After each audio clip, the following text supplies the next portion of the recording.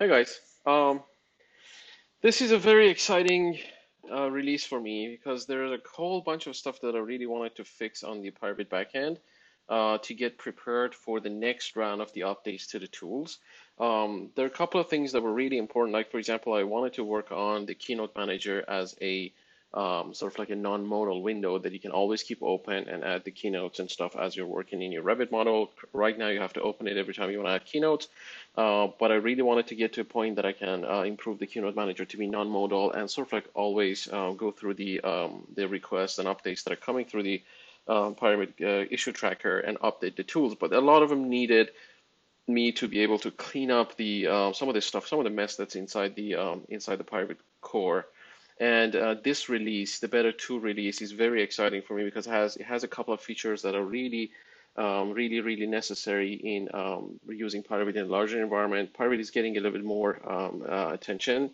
And then there are some of these features that really help larger organizations use pyRevit and sort of like deploy it in a consistent manner and that kind of stuff. So um, I want to, in this quick video, I want to talk about an overview of the changes that are coming in the 4.7 final. This is obviously the second beta. I want you guys out to test it and then figure out, what works and what doesn't work. And then for the final release in about a month, I'll do a complete video that explains all these features and stuff like that. But from then on, this video is basically just an overview, and throughout the course of next 2 weeks, I'll publish videos that specifically talk about some of these new features, like the pyRevit telemetry system. It needs its own video to sort of like explain the setup and all that kind of stuff around it. Um, so let's quickly talk about some of these changes. First of all, very exciting news. pyRevit has a new home. So from now on, if you open wiki.pyrevitlabs.io, it'll take you to this sort of like Notion workspace that looks like this. I'm actually gonna close my Notion and open it from Firefox to sort of like show you guys the way you would see it. So let's do pyRevit lab, actually wiki, the pyrevitlabs.io. Okay, so this is what you will see when you look at the sort of like new pyRevit home. The pyRevit blogs will be rerouted to sort of like to point to this place. It has a lot of information on the sort of like the front side of it. There's getting started using pyRevit and getting started developing for pyRevit. There are directions on how to install, sort of like resolve the install issues and whatnot, use some of the most advanced and sort of like most popular tools. There's a little bit of how-to guides in here, and then on the development side, it takes you through creating your first command, the developer documentation that we get through, the documentation for the pyRevit CLI, and then a specific category for people that want to manage pyRevit in large teams. Information about staying updated. Finally, after all these years, I have a roadmap for pyRevit. If you go inside this, you'll see this next release that's coming up, and sort of like the features that are completed right now and will be moved into the beta tested as you guys test it out, and then the rest of these features that I'm working on completing for the full final release. And then we have a backlog of requested features and the other stuff that are coming up in the next 4.8 version. So you'll see the progress on the on pyRevit in a sort of like decent manner. The old blog is basically moved here, so all the old blog posts are placed inside this category, and I will start publishing new content in here. But most of the times, in the old times when I had the blog, I would publish information. The stuff that I wanted you to know, I would publish them on the blog. Like for example, there was the last article that I posted is about extracting project information from the Revit file. These stuff, they don't have to be in blog posts anymore. They have a place that I'll show you where they go. They go into the developer documents and sort of like they have a better place to go now. There's some information about dealing with issues and then getting involved. The community, there's a list that's just me on the list right now, but any of you that are contributor to the sort of to the pyRevit core, let me know. Send me a text message on the Twitter or anywhere else that you can contact me. Let me know that you are okay to include your information in here, and sort of like send me some of these stuff, and I'll add you here as part of the pyRevit community, developer community. And then if you want to share your passion, help us get the documentation better, translate pyRevit, create tutorials, and your build numbers, wherever you get a new build number for Revit, wherever in the world you are. Share your code if you want to help us improve the pyRevit, and then the coins if you want to financially support the pyRevit project on Patreon. The rest of this stuff are here. So one of the most important aspects of this new home is the documentation for developers, for you guys that really want to develop for pyRevit and on pyRevit. Um, some of the users might have noticed that a huge part of sort of like my efforts is towards the developer community on pyRevit. For me, pyRevit has always been a rapid application development environment for Revit. Actually, let me close this. Um, I've always been a rapid application prototyping environment for Autodesk Revit.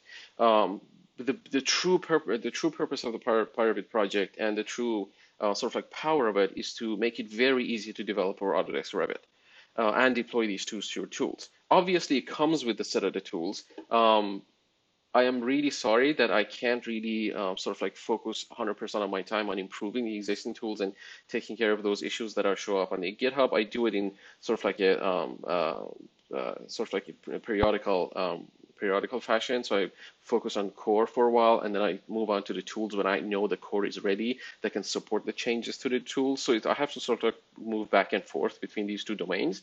But the first and foremost sort of like functional pyRevit for me is to be this rapid prototyping environment for Revit.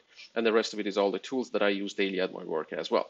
So anyway, with that, developer documents is for you. If you are developing for pyRevit, there's a quick explanation of how pyRevit works, creating your first command, CPython command, .NET command, and I'll get to these when we talk about the new features, your first hook, sharing extension and bundles. There is link to the videos on the YouTube channel on how to start developing for pyRevit, pyRevit and Revit in Python. All the concepts around the pyRevit bundles, pyRevit metadata, the bundle metadata, bundle context, bundle layout, and I'll get to these in a second, sort of like just to show an overview. The lib and bin directories inside the bundles, and then the extension bundles, which is a very specific type of bundles in pyRevit or extensions. They can include all sorts of other bundles inside them, and then their metadata, startup script, hooks, and sort of like it takes you through all these scripts, what you need for the RM Python scripts, CPython scripts, .NET, hooks, extensions, the different click modes that you have for the buttons. Some of you might have noticed that you can, I don't know, like shift click on a button or control click on a button, and you would get different results depending on the functionality that's provided by that command. And there are two really good articles that are sort of like expanded these two, the effective output and effective input. The effective output shows you a lot of like features of the output window that you can utilize to sort of like present information in a better way to your sort of like users. And the effective input is the one that sort of talks about the special forms that pyRevit has that you can prompt to the user, ask questions, ask for options, send a toast notification like that, for example, on Windows 10, and sort of like show progress bars and ask for sheets and schedules and all that kind of stuff. So that's that. And then the visualizing data has always been that article about charts, creating different chart types. So it's still there. And we'll talk about the .NET script facilities and whatnot. The core talks about the core features, the core configuration, the configuration file, the distribution model of pyRevit, the deployments that we have, the different types of deployments depending on what features of pyRevit you really want to have, the pyRevit CLI, the pyRevit runtime that runs and executes your commands inside the Revit environment, and the new amazing pyRevit telemetry system. So all that information is here. And then the pyRevit APIs, these are sort of like work in progress right now, but this is the place that I'm gonna put all the information about all these APIs that are inside the pyRevit and sort of like tool chain that are available to you. Like for example, pyRevit ships with a .NET module and a Python module that you've all been using. For example, this is the documentation for the Python module. That sort of like, you can go through and take a look at. I'm doing a cleanup on these before the 4.7. So all these articles have been moved to the new home now. This page would only be about like looking at these sort of like Python modules and seeing the documentation on the functions and whatnot.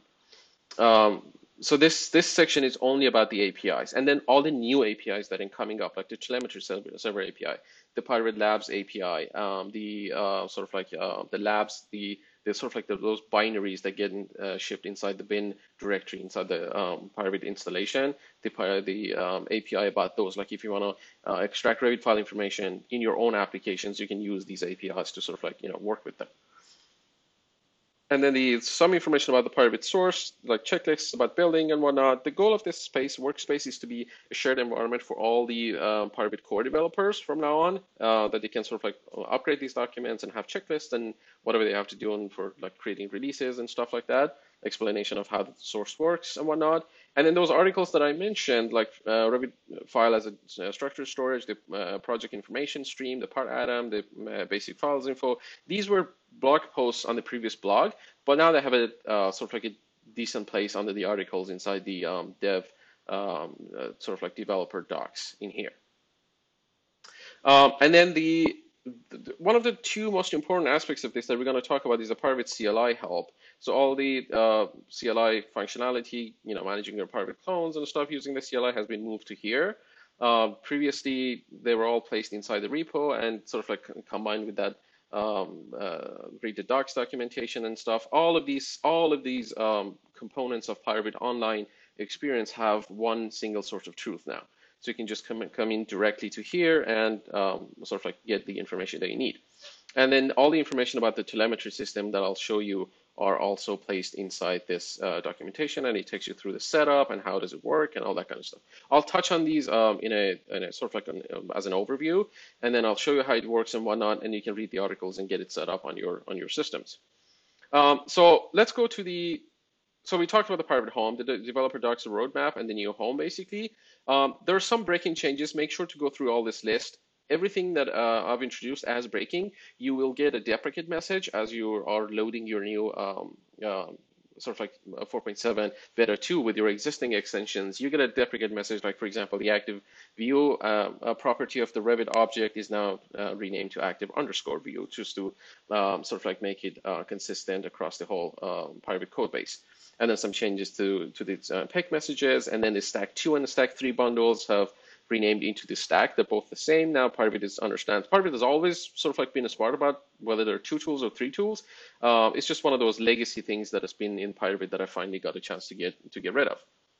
And then the link button, the sort of like I don't know if you've used this feature or not, but previously you could specify assembly and command class in a Python script to sort of like launch another add-on. These stuff have been moved out of the pyRevit. The layout file has been deprecated. There's a new bundle metadata that I'll touch on.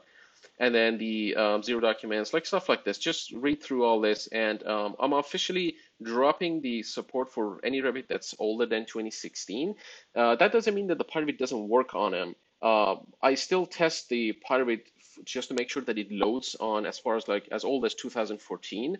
The trouble is that the API differences between the new versions of pyRevit and the Revit and the old versions are a little bit too much, and then it makes it very hard to make even like some of the base functionality of the tools really work on these older versions. So some of the tools are breaking right now on 2014. Most work, but officially as part of the official pyRevit development, I'm dropping the support for those because I can't really afford testing all these features and stuff on the old Revit versions anymore. There was this feature inside the pyRevit CLI that's been removed. I didn't really get any feedbacks on them. Nobody seems to be using that feature, so I got rid of it. And let's talk about all the new features. pyRevit has a new, let me actually think, maybe it's a better place to start with this. Well, yeah, let's go through this list. It has no particular order. I'll take you through a couple of different components, and I'll let you figure out the rest of it from the articles. So pyRevit has a new telemetry system. This feature used to be called the usage logs, and it used to exist inside the pyRevit settings. It's still there, but it's now expanded to support a lot more features in it. Let me take you through through the pyRevit settings. The rest of the pyRevit looks pretty much as before. We have the sort of like the output settings has been renamed into the UI, user experience, user interface sort of like section that has the pyRevit language that we have started translating pyRevit, and the new tab colorizer for pyRevit that we'll get to, and the output styling is still here. So the settings are sort of like expanding their domain, these two sections. But the telemetry that I was talking about, the usage log used to be here. Now it's called telemetry, and it has 2 major components. pyRevit can send information about each of the scripts, whether they're built-in scripts or your own extensions that's being executed in the Revit environment, or about the application events that's happening when you're working with Revit. Like for example, whenever somebody opens a document, let's say document opened, that's this event. If you click on these links, it'll take you to the API docs that the amazing Guy Tallarico has created. He was actually very helpful in creating a sort of like a smart URL for me, so I can tie these sort of like links based on the Revit version that you're running on to the actual documentation for that event version. So you can see through this, and I'll take you through it of how basically this is set up. But the point that I'm trying to make right now is that pyRevit can send you two different types of telemetry information to the servers that I'm also shipping with pyRevit since this release. Let's go and I'm gonna pause this for a second. So let's go and take a look at the documentation for pyRevit telemetry. So it takes you through the telemetry, it tells you what telemetry system is that we just talked about. It tells you how to set up the telemetry system, the server that gets shipped with pyRevit. It's an executive file that's called pyRevit telemetry server. It's inside the bin directory. It's a single executive. It doesn't have any dependencies. It's been written and compiled in Go language, and you can move it, place it on your server somewhere. It's compiled for Windows 64-bit Windows, and you can, place it there. It runs with no issues and whatnot. It works with the most well-known databases, whether they're relational or document, PostgreSQL, MySQL, SQL Server, SQLite databases, and MongoDB. In this example, I'm going to show you a MongoDB database because it's just, it's easier to set up for a presentation. But I have all this information ready inside this article if you want to set up your relational databases as well. There's some notes about like providing your passwords and whatnot, but basically what it comes down to is that you launch the pyRevit telemetry server executive, provide the URI of the connection string of your database. That in my example would be a MongoDB with the user pass, the localhost, whatever that domain name is for that machine, the IP, and that database that I've created for all this telemetry information. And there are one or two outlets for all these sort of like, what is it called, the records. They either go to scripts, which is the script telemetry data that we talked about, or they go to events, which is the application events telemetry data that we talked about. And I'll show you both of them here. You'll launch this server, and it's sort of like as you're working with Revit, it starts logging all this information on in your database. It takes you through how to set it up, provide these paths for the API here. You can use this telemetry server with the older version of the pyRevit that you have on your servers right now on your machines as well. pyRevit had this usage log and had this feature from many versions back, but it wasn't really a complete feature and it wasn't very well advertised. What you see here, the paths point to the V2 version of the API. You can change that to a V1, and I've explained that stuff in this article and the API, telemetry API as well. So you can change that to the V1 and then start sending the scripts information to this database as well for the older pyRevit versions. Older pyRevit versions, however, they don't have the application events that's new to the telemetry system.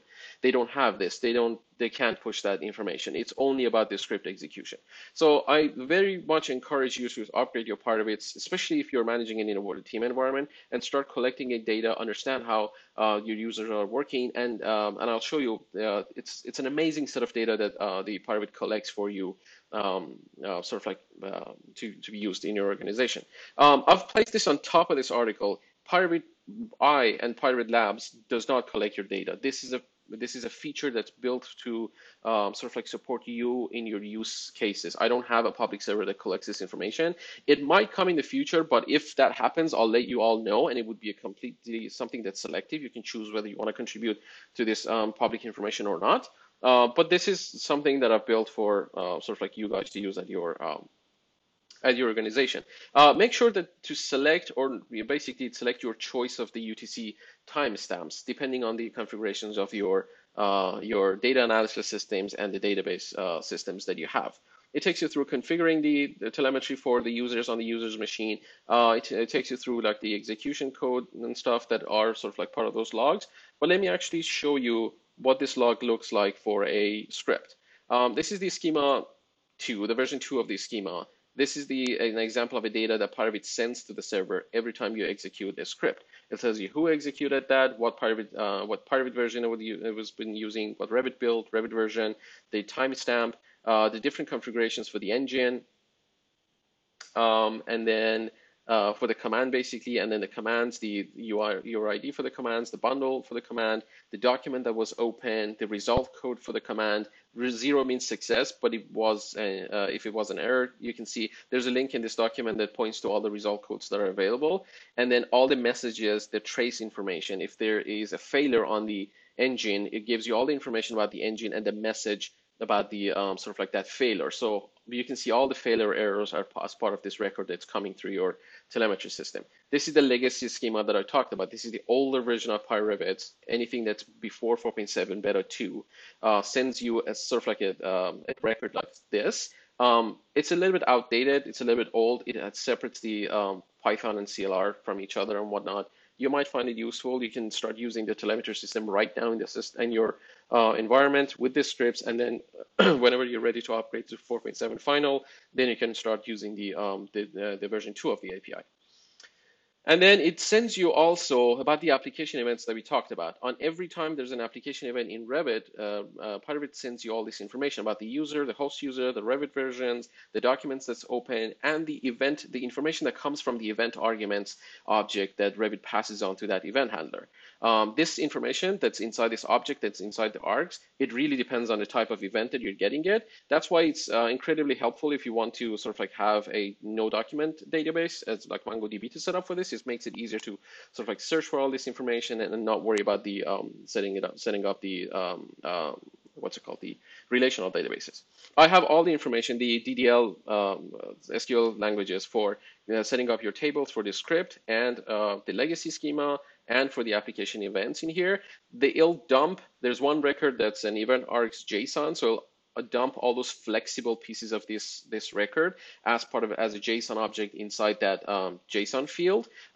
This is something that obviously if you're using a relational database, you have to write your own scripts to be able to, or use an data analysis framework that understands JSON fields and can sort of like open that for you. Like for example, you can use Power BI, Microsoft Power BI, and read that JSON object out of that record and expand it and sort of like look into its properties and whatnot.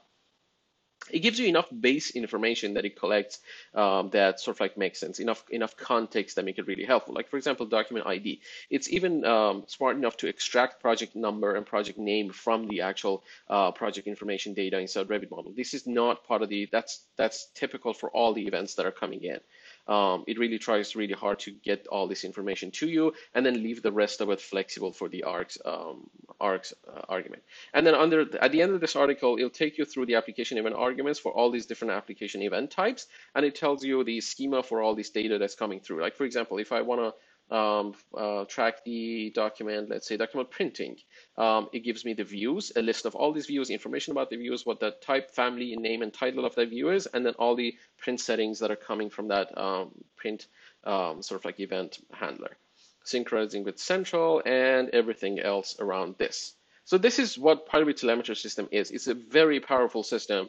I think that will support sort of like your use cases in your environment. If you go under developer docs and then take a look at the pyRevit APIs, you'll see that the telemetry server REST API is here.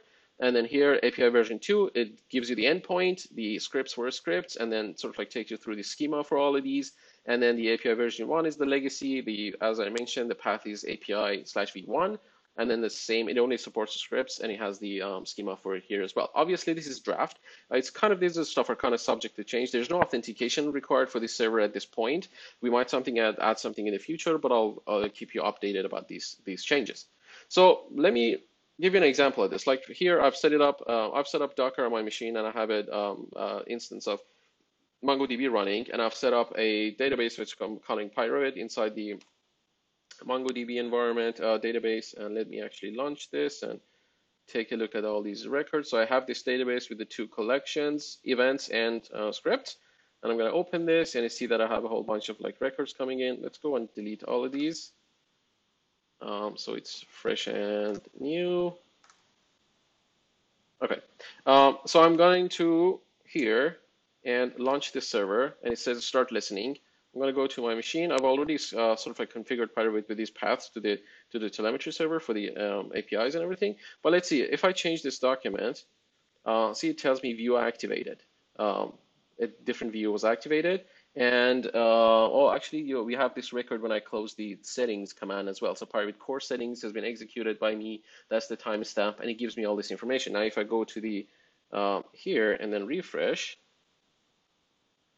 you'll see that object coming in for that record. So if I go here and show it in JSON, that's all the information that you saw, sort of like the record for that execution in here. MongoDB document databases provide an sort of like ID for this. If you are using a relational database, the pyRevit server would actually generate a unique ID for that record and adds it to your SQL databases as the first record, so you can always sort of like look up that based on a very specific record number. Let me actually show that to you in here. Let's go to the pyRevit telemetry system and then go to the SQL schema, SQL schema 2, and see the first one is the UUID. That's called the record ID that pyRevit telemetry server will generate for that record, and will add it there when it's committing these changes to your SQL databases. So basically, that's how it works. You can run this, copy this executive somewhere on your server, provide that configuration, that connection URI to all the Revits that are the pyRevits that are running across your team, your organization, and their start as the user are working there, start sending all this data to you guys so that you can process. That's a very exciting thing for me, especially in where I use pyRevit as well. There's a new execution model in pyRevit. pyRevit used to execute C Python commands, and then used to execute Iron Python commands, and we added sort of like made it work with Dynamo and C Python. But now pyRevit has a new execution model. It's a unified bundle model that provides many different languages. It is Iron Python, C#, VB at the moment, and then we have Dynamo and Grasshopper through Rhino inside right now. There are a whole bunch of other new bundle types that we get through, but just know that pyRevit works internally completely differently from before now. There's a new feature that's called pyRevit hooks. Your extensions can have a directory that is called, let me close this. Your extensions can have a directory that is called hooks inside your extension bundle. Inside that, you can throw scripts that look like this. Each one of them has a very specific name. They could be in Python, C, C#, or VB.NET. It's all explained in this document. And then these are your hooks to the application event system. So when pyRevit is loading your extension and it sees that you have a script for document opened, doc-opened.py, let's say, every time that instance of Revit is opening a document, pyRevit will launch that script automatically for you. So through these scripts, you can do almost anything you want to do. Like for example, in my team, I've created a document opened script that tests the name of the file that's being opened in Revit against our standards. And it notifies the user that this file that he opened seems to be a central file for a project, but it doesn't have that naming convention in it. So these are the stuff that you can really write your own scripts to start hooking up your scripts into the event management of pyRevit. So make sure to look into this article. And then if you go under the developer docs, you can go under the sort of like here and creating your first hook. And this article will take you through how to set up your first hook, and it gives you an example of like, how to sort of like prompt for the view name, read the current active view name and prompt for it and stuff like that. So this is also a very, very exciting feature in pyRevit that I really have been working on really hard for it to make this work. It's very helpful in team settings. As I mentioned, the new execution model comes with a new bundle model. There's no change need to be done to your Iron Python scripts or Iron Python scripts basically. But for every other script type, if you had C# scripts and stuff like that, pyRevit bundles need to include a bundle.yaml file inside them that sort of like explains all this stuff about what's happening inside that and what the requirements for that bundle. To take you through it, I'm going to go to the developer docs and look at the bundle metadata. Bundle metadata is very similar to what we used to use inside the Iron Python scripts, like provide the title, global variables, and this is all explained at the top of this article. But it provides a unified way of providing that information for all the languages. So if you go inside it, a typical bundle file might look like this. You will have a title, and it's in YAML format. So you have a title, the name of that, and then some of these features are language, sort of like language. They're smart about language, so you can specify title, but you can specify different languages for that title. This is the feature that PyRevit is going to use to translate all the tool names and the different help URIs and all that kind of stuff, authors, and you can go through the context directives that we had before. And there's a new page that talks about the PyRevit context, like for example, the zero doc, if there was a selection required for your tool. There's a whole new set of context variables that are available specifically when it comes to requirement for active views. Like if your tool needs to be only working on a 3D view, you can now request that through the context. And then if the active 3D view, if a 3D view is not active, your tool will not be active in the user interface. And then the liquid templating feature that's inside the bundles that you can sort of like create a key inside the parent bundle of your extension and then reuse it like this inside your sort of like all the other tool bundle files. It makes it very easy to push all these like URLs for help or other stuff that are sort of like typical across a lot of tools. Like for example, the author is kind of like that. So if you define author as one time in here, you can use it on all your bundles. So make sure to take a look at this article as well. These are incredibly important. These are the new changes that are happening in pyRevit. C# bundles used to, the C# scripts are part of the pyRevit bundles used to be compiled when pyRevit was launching. That's not the case anymore. pyRevit will not launch those, will not compile those scripts anymore. pyRevit will compile these scripts at runtime. So when you are actually executing the command. So they're kind of like Python scripts now. You can go under, like I have this pyRevit development tab that I'm sort of like using to show you for the tests.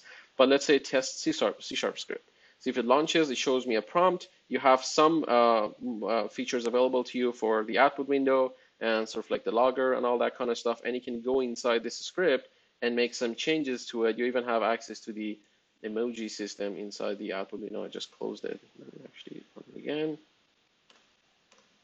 This, and then so you can print emojis and stuff from your output window as well. Close that. And then the same thing for Visual Basic scripts. They are also the same, and they get executed every time. So you can change that C# script while Revit is running and just click on it again, and pyRevit recompiles it and launches it for you. There is a new tab colorizer in pyRevit. So if you go through the settings,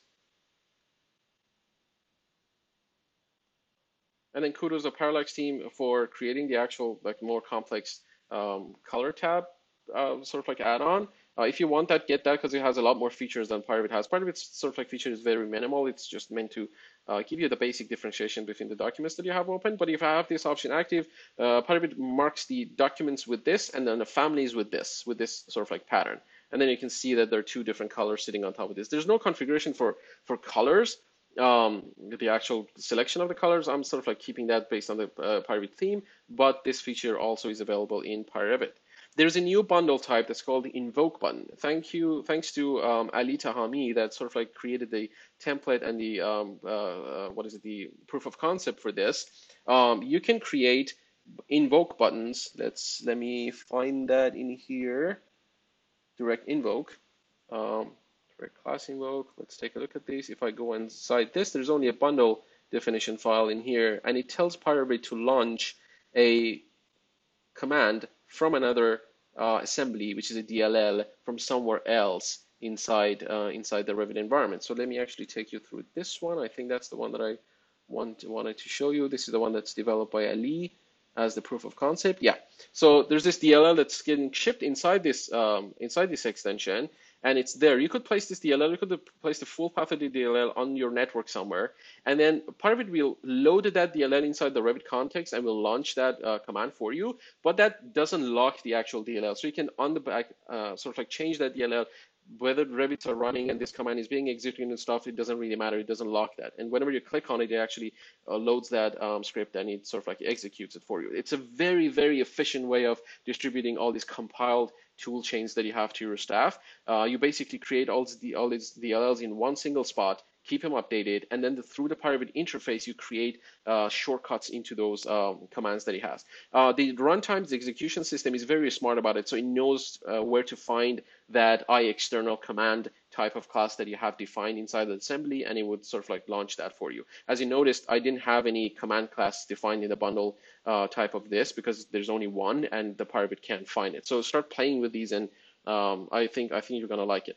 There's a new bundle type that's called the content bundle. So now you can place families inside the bundle, and you can place those through the user interface, and they can be version specific. Like this is the version that works with 2020.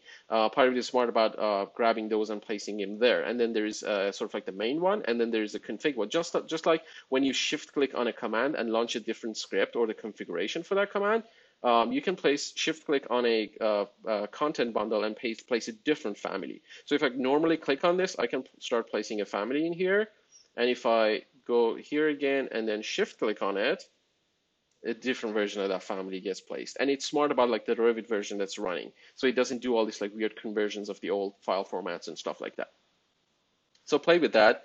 There's a URL button bundle because I noticed that I did it myself a lot, that I had like a lot of shortcuts and stuff to other things in the big internet, World Wide Web. For those, there is a new hyperlink, the .url content, that you don't really have to do anything. You don't have to create a script to open a URL. You basically just define that hyperlink inside the bundle metadata file, and it takes, whenever you click on it, pyRevit understands this and will open that URL for you. It actually runs a lot faster and it's a lot more efficient because it doesn't have to use IronPython or CPython and stuff like that. As I mentioned, there's Visual Basic buttons. You can throw a script at VB inside your bundle. So if I select these, I don't have to select this because I have created context on these scripts that require a wall and a text node to be selected for them to be active, just as a test of this context system. But you can launch this, and this is a command that's been created as in Visual Basic, and it runs and it has access to the output window and stuff as well. Ruby buttons, the scaffolding is there. Nobody really, as far as I know, uses Ruby. If you do, help me out, send me scripts and stuff like that, and I'll develop the kernel for it. The Grasshopper bundles, make sure that if you are aware of the Rhino Inside project, make sure that you launch the Rhino. It works just like Dynamo. You kind of have to launch it first for the DLLs and the environment to be loaded, and then you can use the pyRevit to sort of like distribute those. This might change in the future. I'm working with McNeil and the amazing developers behind the Rhino Inside project to sort of like make this more straightforward, make it easier for you guys to launch it, but you can now launch a Grasshopper script. Just like this, a Grasshopper script and an optional Grasshopper script inside your bundle. So if I click on this, it'll launch it, and I do a selection, and it does something. That this script really doesn't do anything in this example, but you can see that it runs with no errors using the pyRevit Inside engine, and it has this black dot in front of it. So if you can even shift click on these commands and run the alternative script.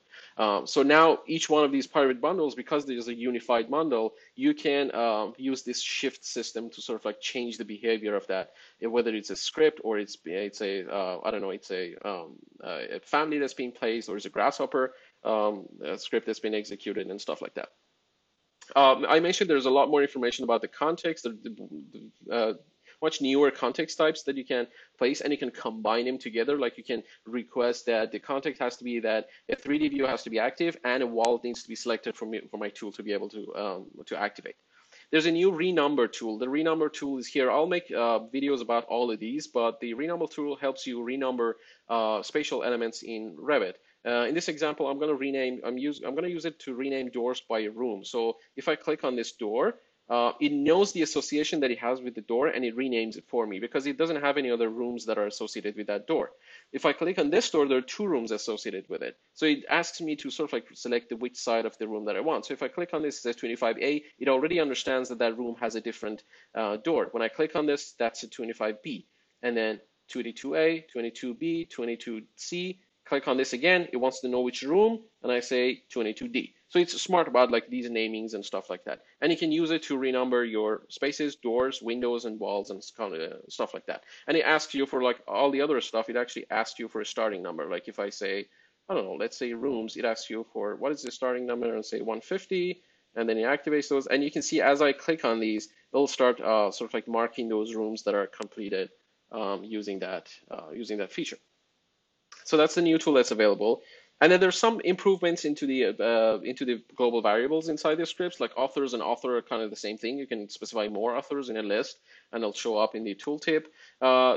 Thanks to there's a show linked file tool available. Thanks to Alex Melnikov, sorry. There are new tools for saving families selectively. It actually gives you an option to select sort of like to check the families that you want and save those. They're here, save families. And then you can go through the filtering of keep mirrored. So if I go under filter, actually, let me select a bunch of objects, filter, keep mirrored. It only keeps the mirrored elements in your selection. Select the topmost group when you have nested groups and stuff like that, and you have one of them selected. There are a couple of improvements to the sort of like the logging system and whatnot. Make sure to look at the pyRevit script facilities. I'm going to show this to you here very quickly. pyRevit Python script facilities, and you can see that the script logger that is available to you guys now has two extra methods called success and deprecate. So deprecate message kind of looks like that, success looks like that, so you can use those inside your own scripts as well. And then the commands, this is an experimental feature. Don't go crazy over it, but the commands now have access to their own button in the UI. So if I click on this button, test, where is it? Test UI button. See, I can print those objects. I have access to the Add Windows ribbon button in here. So if you want to be able to swap the icon of that button depending on the execution and sort of like the conditions of the command, you can do that inside the Python commands now. There's a new option for persistent engine. I'll get to this in the future. This is a beta system only. This is directly there to support the non-modal windows that's coming. It's going to come up like the sort of like the Keynote Manager. They're going to look like this. So if I persistent engine, so I'll have a window like this, and I click an action, and I can go and place a keynote, and you can see that that window is non-modal, and I can continue working on this in here. I have the features built in, and I have it tested and everything, and you can click on this, and it changes the title, and I can click on it again, and it places the keynotes for me. So the Keynote Manager will eventually sort of like look like this, and will be completely non-modal. And then stuff like miscellaneous updates and stuff like that that you can go through and take a look at. There's a lot that we covered in this video. Everything that we talked about is placed inside this new home. Make sure to take a look at this before you actually start asking questions on the pyRevit blog. I've worked for many months on getting this ready for you guys in a way that's sort of like descriptive and has enough information and whatnot, especially when it comes to the new features. If you are managing the pyRevit for your environment, there's a lot of information here about the distribution model, the use of the CLI, and how to deploy pyRevit inside your organizations, the scripts that you have, the links to the dependencies. It takes you through how to create your scripts, how to create functions inside a PowerShell script to sort of like do different things, like this function will clone pyRevit, and this function will install the extensions, and this one, and then the orchestration of all these commands and whatnot to configure and install pyRevit. It takes you through sort of like keeping the development updated and the core update feature that's inside the update system, and then the collection of the data, use of the telemetry system, and how the configuration works and stuff like that. And sort of like other links, like you can deploy the pyRevit core only without any tools, just to be able to use the telemetry, the application telemetry system for pyRevit as well. So make sure to take a look at all these features in there. The last thing that I wanted to show you guys is a sort of like the extension. If you clone the pyRevit repository and you're a developer and you want to work with all these developers, for this example, I'm going to go through the pyRevit dev. Actually, apologize for that. pyRevit extensions, dev hooks. This is the development extension that sort of like tests the hook system. That's how it looks like basically. There's hooks in here, and there are a whole bunch of scripts that I've created for all these ones. I'm going to get rid of all these and just keep this this one for now.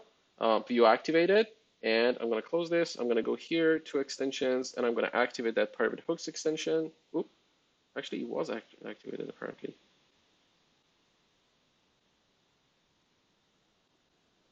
Let's see if I had anything on the desktop. I do not think so. Okay, let's go and activate it again. Something might have been off in my configuration command. Okay, let's enable that extension.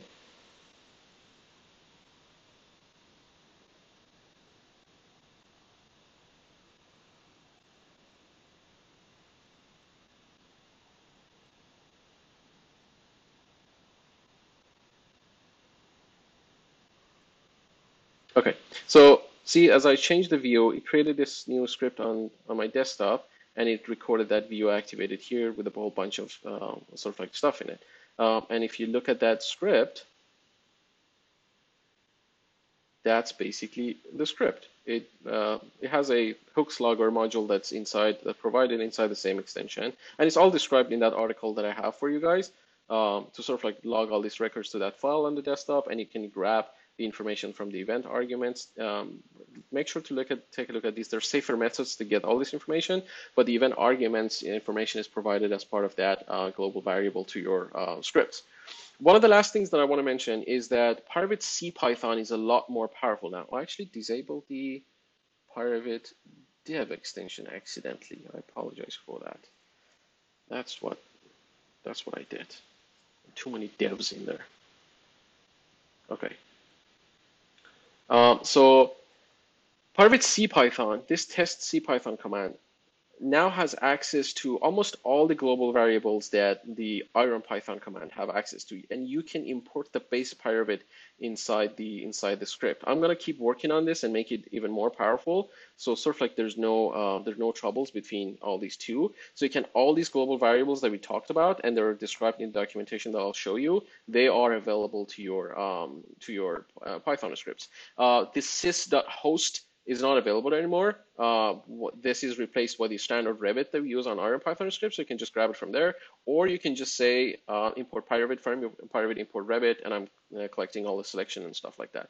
So if I go here and I make a selection, and I go here and run that CPython, I've sort of like customized the CPython engine for pyRevit uses, the Python not engine. You can see that it lists all the walls, and it's also UTF-8 compatible. So you can start creating your own scripts in UTF and actually not worry about placing that UTF tag on the, where did it go? Okay, and not worry about placing this UTF information in at top of your file or not. pyRevit will always read this file as UTF, and it will execute that. Just make sure that it's saved in UTF so you have all these characters, and you can do whatever you want to do with the different languages and stuff like that in it. And you can see that I'm running like 3.7.2. The configuration system is still the same. You go through the settings, and you go through the pyRevit core, and you pick the CPython engine that you want to run on. That part hasn't really changed, and I don't think it's going to change in the future because these are being loaded in the Revit context, and it's really hard to rework it to work differently. The Python is the same. Just add that to this there's sort of like any of your Python scripts, and the CPython engine will run that for you. And then just to show you an example of like how these will behave in a different on your telemetry server. Let's say I want to run the go here and run the content bundle, and then run the CPython as an example, and maybe run a hyperlink as well, and also maybe do a selection in this model, and run the C# script as well. So it compiles it, runs it, and everything. You can change this script live within Revit environment, and it would run it for you.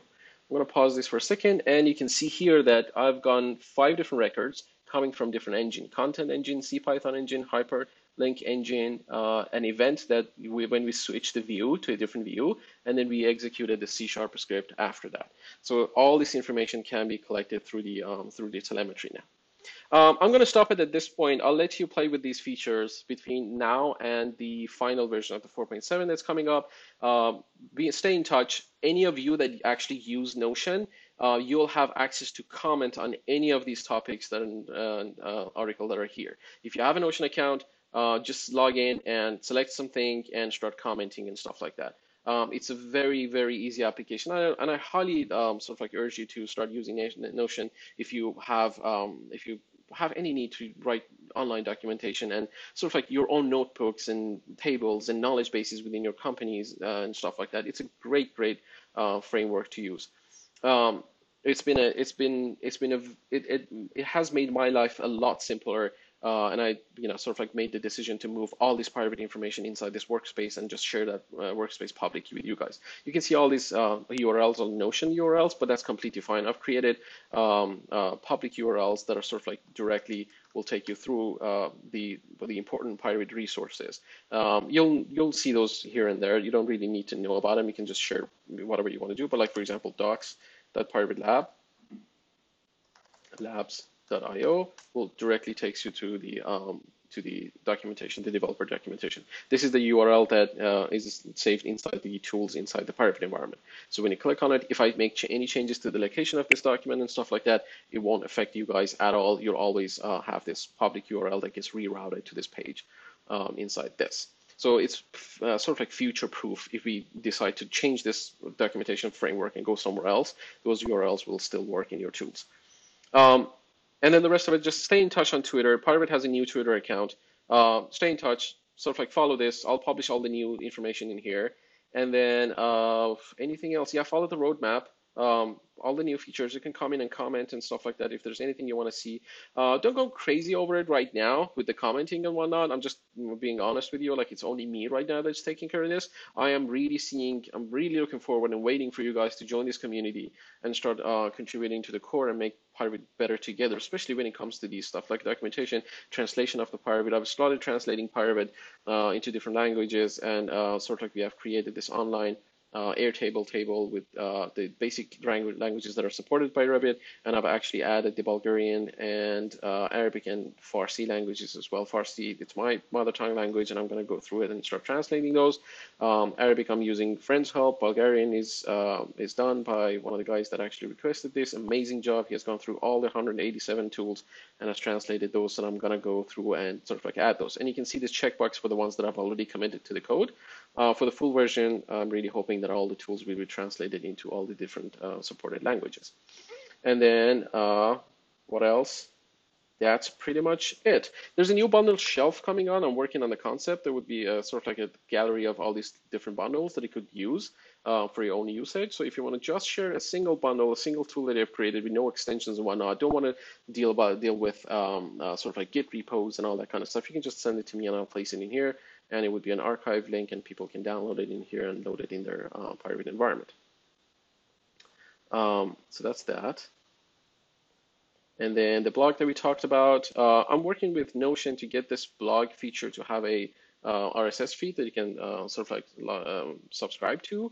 And then there's an FAQ that I'm being filled, so I'm starting to fill in with like installers and whatnot. If you see any, sort of like these are the places that you really should go.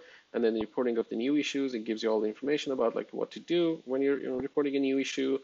And that's pretty much it. I'm going to stop it from here.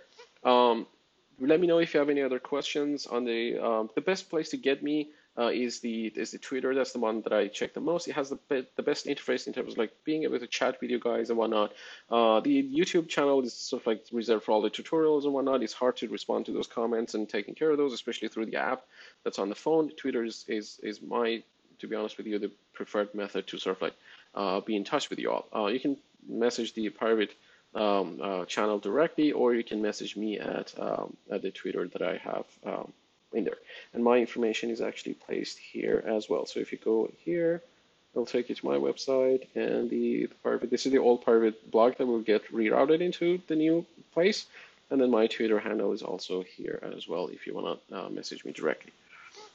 So that's pretty much it. I'm really excited for this release. Thank you for being supportive of PyRevit. To all the people that have been supported PyRevit with their pull requests, anybody that's listed on this pull request list, the closed ones here, thank you so much for supporting PyRevit. Anybody that's listed on the PyRevit sponsor channel, which is the Patreon page, anybody that supports the project financially, thank you so much. PyRevit really helps me be faster and create better tools on the Revit environment, and just be more productive and create like amazing tools and know how my users are working with Revit and collecting information and all that kind of stuff. I'm really hoping that these features that we have developed as part of the 4.7 beta release excites you and you'll like them and sort of like start giving back your comments and hopefully get inside the core and start developing and making changes and adding your own features and whatnot. I'm gonna leave it at that. Thank you. We'll talk soon.